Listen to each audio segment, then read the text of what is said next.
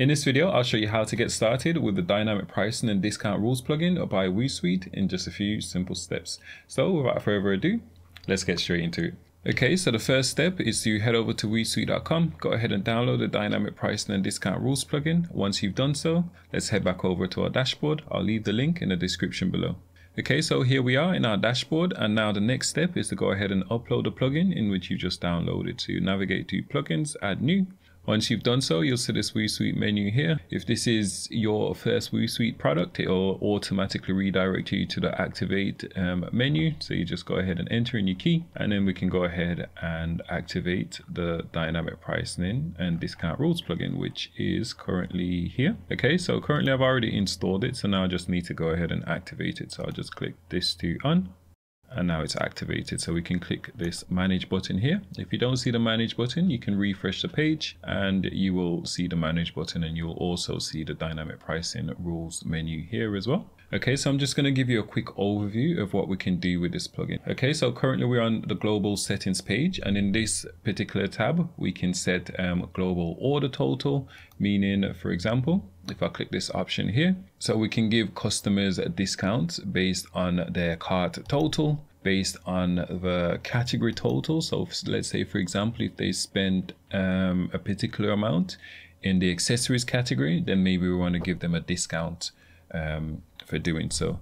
Okay, so we'll set all those type of discounts on a global level. Let's say we wanted to give first-time buyers a 10% discount if they spend over $100 with us.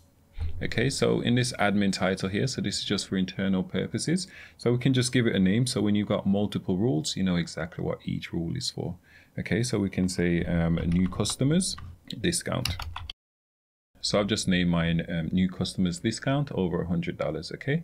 And I'm gonna base mine on cart total to keep it super simple. And this particular discount, where it says applies to, we'll just select everyone, and then we'll just enable first time buyers only, meaning only new customers will be able to redeem this particular discount. And we can also schedule this discount to run in a particular date. So we can say from the 1st of January to the 31st of January.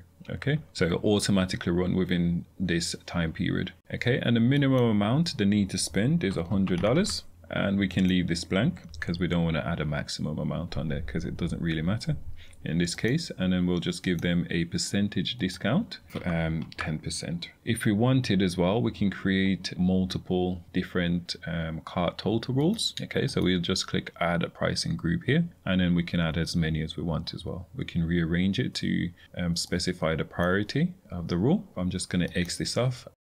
Okay, so let's navigate to the checkout tabs. Okay, and then here we can add various checkout fees onto the customer's order. So for example, again, similar to before, the title is just for internal purposes only, and it's private. It won't be displayed to anyone but admin. This, however, where it says checkout fee label, this will be displayed to the customer. So let's say, for example, if you wanted to add a handling fee, then here you just name it handling fee, or we can say a payment gateway fee or something like that, right? Okay, so in this scenario, we're going to add a payment gateway fee. We'll ignore this where it says applies with coupon, because we'll actually be adding a fee onto the order. So we'll say the fees will be based on the cart item, right? And it will be a fixed adjustment.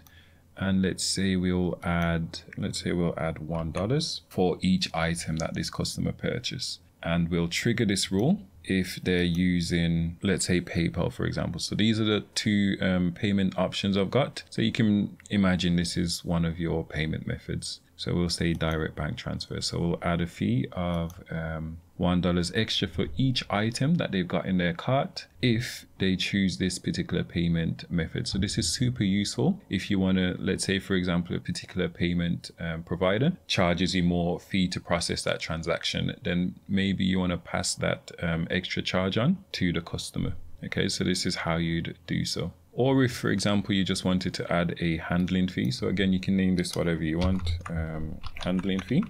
Okay, in this case, we're going to base it on the cart item again. Yeah, we can leave this the same. So we can say a fixed price of $1 per item. So, and then here we'll say shipping method, and then we can basically select the shipping method. So if a customer checks out using the flat rate shipping method, the handling fee will be charged. We can just basically select all the methods in which we want the flat fee to be applied to. Okay, so that's our checkout fees option here. So this is how you'd add extra charge on the customer's purchase.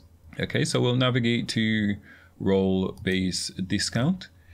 Okay, so with role-based pricing, it's quite simple. So let's say, for example, for admin, we wanted to offer a set price discount for admin. So for all products, the admin will get $10 off, for example. Okay, that's the price discount.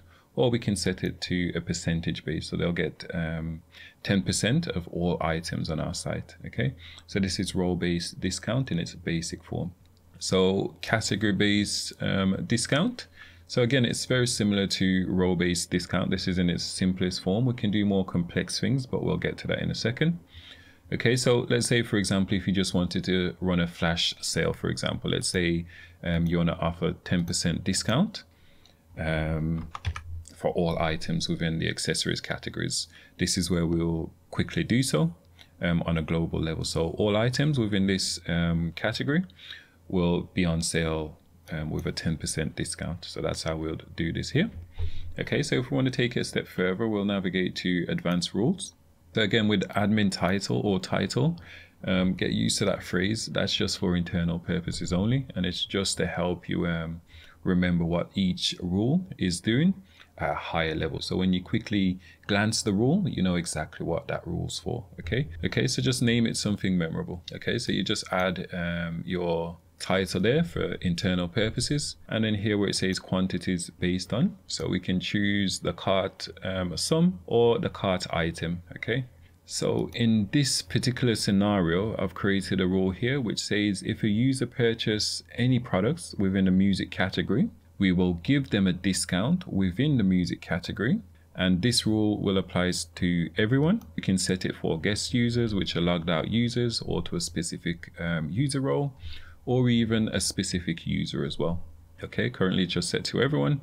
And then here we can restrict this to first time buyers only. Okay, and what this rule does is it will check your store's database against the email that the customers entered, and to see if there's a match for that particular email. If there's a match, then they won't be able to redeem the offer. If there isn't a match, then they will be able to redeem that offer, meaning they're a new customer, right? Okay, and then processing type, we've got a few options here. So we can select bulk discount. We can select tiered pricing. We can select special offer, which is like you buy one, get one free, buy three, get one free, and so on. Okay, and then we've got our bundled discount, which is like get free items within this category for $30, for example. Okay, so that's a different processing mode. Here we're just creating a simple bulk pricing discount. Okay, and then we've also got the option to apply this particular promotion when a user enters a particular coupon. Okay, so currently it's set without coupon. If we set with coupon, then this rule will only trigger when a user enters a particular coupon. Again, I've got a different video explaining more about tying a particular discount to a coupon. So I'll leave a link in the description below, and I'll also add a pop-out cart here as well. Okay, so for now, I'm just going to set this to without coupon. And just like before, we can schedule this discount to run in a particular time frame. Okay, so here we've got a rule which says if you purchase one item, so 1 to, let's say 5, you'll get a, let's say a percentage discount of 5. And if you purchase more than 6 items, so let's say the minimum 6 and above, and we'll use this asterisk sign for above, then we'll give a percentage discount of 8%, for example. Okay, and then if you wanted to add another tier, you can just click this plus icon here, or click the minus icon to remove it as well. And similar to earlier, we can add a completely different pricing group targeting a completely different customer segment. Okay, so we can have multiple different offers running. So we can have an offer for first-time customers. We can have an offer for customers with a specific user role, a specific customer, and so on. So I'm just going to leave this here for now, and then we'll navigate to where it says export. Again, I'm not going to go too much into the export, and I'll link another video to that as well. Okay, so we've got two modes here. So we can select bulk product and then export. So if you select bulk product, this will basically export all the products that you've got on your site, and then you can manually edit it in Excel or a similar program, and then re-upload it with your pricing rules attached. Or you can select existing rules, and what this will do is, let's say for example on the product level you've created a particular discount for several of your products. We can select existing rules here, and it will only export products that's got a pricing rule attached to it. Okay, so that way you can quickly edit those particular rules. And then to import it's dead simple. You just select the file and then just press import. Okay, so when we navigate to options, okay, so we can enable the amount saved, so we can show customers the amount that they've saved. We can enter in a prefix here for the amount, for the format, sorry. We can select the amount or the percentage. So let's say, for example, if they save 10%, we can show the 10% sign, or if they saved $5, we can show $5 and so on. And then we can choose where we want to display the amount saved. So we can show it on the product page, on a cart page, and on the product and cart page.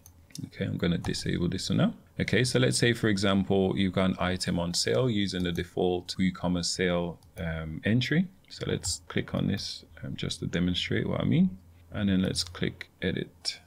Okay, so WooCommerce allow you to add a regular price and a sale price. Okay, so we can add like a sale price here.